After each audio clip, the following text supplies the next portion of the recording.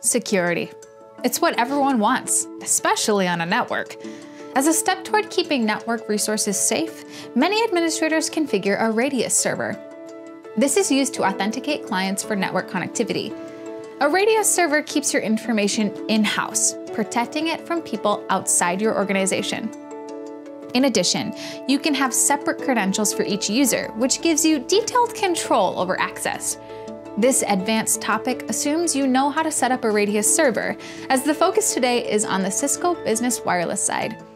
In this episode of Cisco Tech Talk, I'll show you how to configure a CBW access point to use Radius authentication for clients connecting to the web user interface. Next.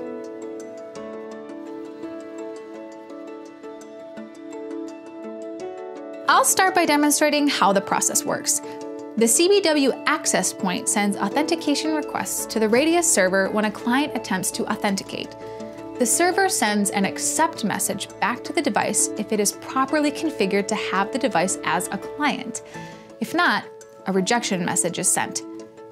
Even though Cisco does not support the configuration of Radius servers, there are many options available online. This is an example of a free Radius option. And here is the vendor-specific information required for an NPS server. On the CBW AP, start by switching to Expert View. Next, navigate to Management and then Admin Accounts. Scroll to Radius and then to Authentication Call Station ID type.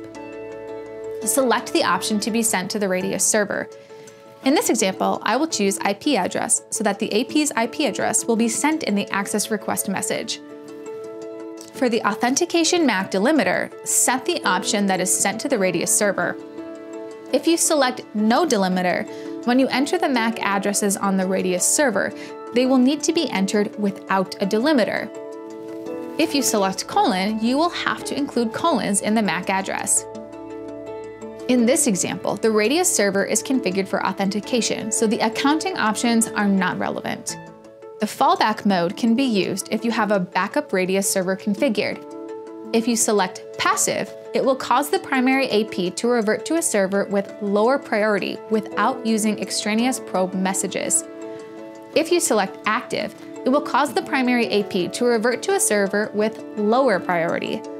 Radius probe messages will be used to proactively determine whether an inactive server is back online. I won't configure a backup Radius server. Therefore, I'll select Off. I won't be using the Radius server for accounting, so I'll leave AP Events Accounting as disabled. Once you've selected your options, click Apply to save the settings. Next, click on Add/Edit Radius Authentication Server. Enter 2 as the server index and leave the network, user, management, and state as enabled. Enable COA to enable RFC 3576 support for authentication. Then, enter the server IP address as well as the shared secret of the Radius server. The default port number used for communicating with the Radius server is port 1812, but you can edit this if needed. For this example, I'll leave it as default. The default server timeout is 5 seconds. Click Apply to save the changes. Alright, now the Radius server has been added to the CBW AP. Moving along, I will change the management user priority order. Currently, the AP has the local admin account set to a priority of 1. This means that the AP will try to authenticate users who are logging into the web user interface by using the local database of the AP first. Then it will try the Radius server. However, if there's a TACACS Plus server configured, I'll try that as well. Since a Radius server will be used to authenticate users who are signing into the web user interface, move the Radius service to priority 1. Now the AP will first try to authenticate by the Radius server. If the user is not found in the server, it will try the local database of the AP. Since I do not have a TACACS Plus server configured, this option will not be used. Click Apply to save the changes.